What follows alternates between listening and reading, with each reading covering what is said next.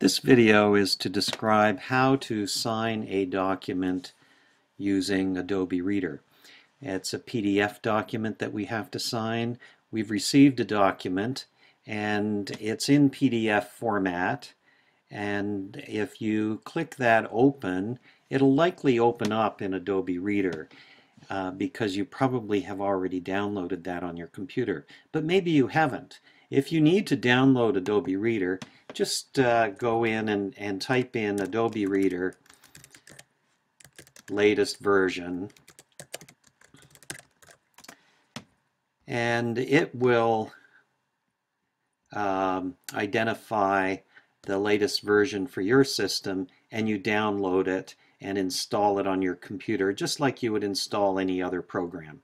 I already have it installed, so what I'm going to do is I'm going to open this document. It's called Document for Signing PDF, and that's a document that somebody sent me and asked me to sign. It might be a contract, it might be an approval form, or something of that nature.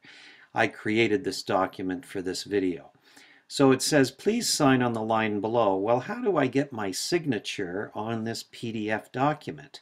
I've opened it up, I'm in Adobe Reader, but I got to sign it here. So if you look over at the right-hand side, you'll see a little sign thing. You click that and you see this column opens up here. There's a number of things that I can do now with this column. I can add text. So let me add text.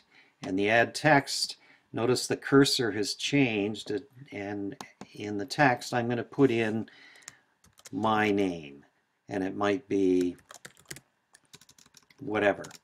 So I'll put in my name here, and so now I want to place my signature on the form. So if you click the drop-down menu, you'll have an option to create a new signature or to change or save signature. I've already created my signature, but it's quite simple. You can either type your signature, and I can create a typed signature. I can draw my signature, I can use an image, or I can use a certificate. So I'm going to enter my name here, Don Main. Now maybe I don't like that type, so I can change the signature style. I can change it to 4 different styles. And if I choose to accept that, I will then place it in here.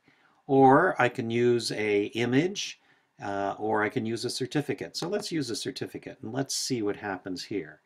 They know my name on this program, and so it's going to ask me to drag a signature rectangle. Well, let me get this out of the way, and we will create a signature rectangle.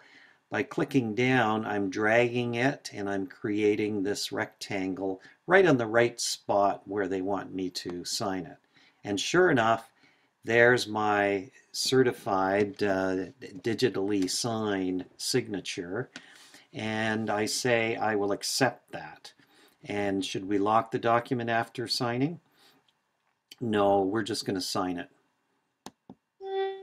And I need a password. Well, I've already created a password, and so I'll insert the password here, and I click sign, and I am going to save this document, and I've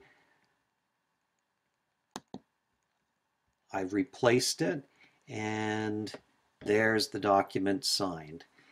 So I can now get out of the document, and now let's have a look at what the document looks like as I open it up again. Sure enough, I open it up and it now has my digital signature.